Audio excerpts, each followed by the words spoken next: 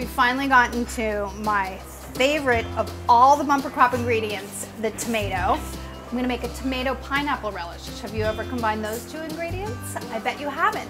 And I'm using all golden ingredients. Golden pineapple, golden tomato, and the golden habanero chili.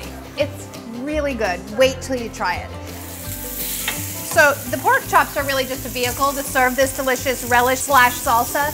Today I'm using pork chops, tomorrow chicken, the next day salmon. It's really, really versatile. While those cook, I'm gonna whip that up. I'm gonna make it. I wanna make sure that my pineapple is ripe. If it smells like a pineapple, it's gonna taste like a pineapple. Well, that's my favorite method for testing. You can also do this method where you pull the top leaf out. That works okay, I guess, but it's not my preferred method. I like the smell method. I need about 1/4 of this pineapple. You just cut the top off. I like to cut up the entire pineapple, even though I only really need 1/4, and then keep it in my refrigerator so I can snack on it. Otherwise, I find that it just goes to waste, and I hate wasting things. We need 1 1/4 cups of diced pineapple. Maybe a little bit more, slightly more than 1/4.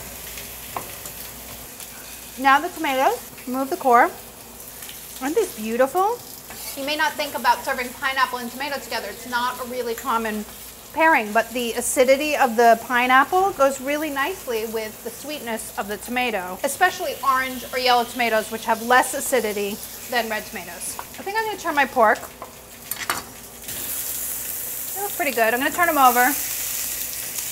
On a grill pan, sometimes you wanna tent these with foil so they cook through more quickly and more evenly, but I feel like the pork chops aren't too thick, so they should be okay. Just let them cook for about 5 more minutes on this side. Finish up over here. You could use red tomatoes if you can't find yellow or orange.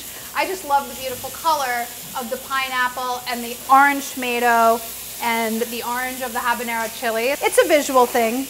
Gorgeous. This is a habanero chili, one of the spiciest chilies known to man. So I do recommend that you wear gloves when you're cutting these up to avoid any mishaps. Notice how I am completely not following my own advice and I'm not using gloves? Yeah, I'm way too cool for that. You'll see how cool I am when I accidentally put my chili hands in my eyes and I start searing pain. Then lime juice, a couple tablespoons. I was gonna use the squeezer, but this is a really juicy lime, so I don't even need to. Holy moly, that's unusual.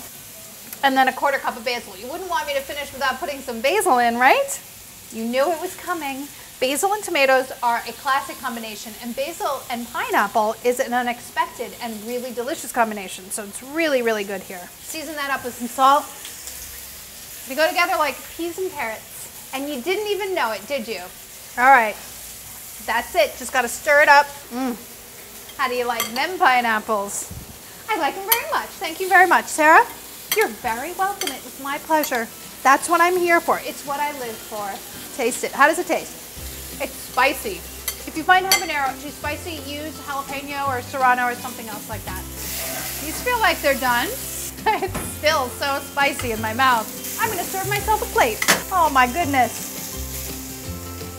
Spoon some of the salsa on top and you're ready to go. It's fresh, it's unexpected, it's beautiful, and it's delicious. And that's the kind of stuff we like to share with you at Everyday Food. That's the kind of stuff you want.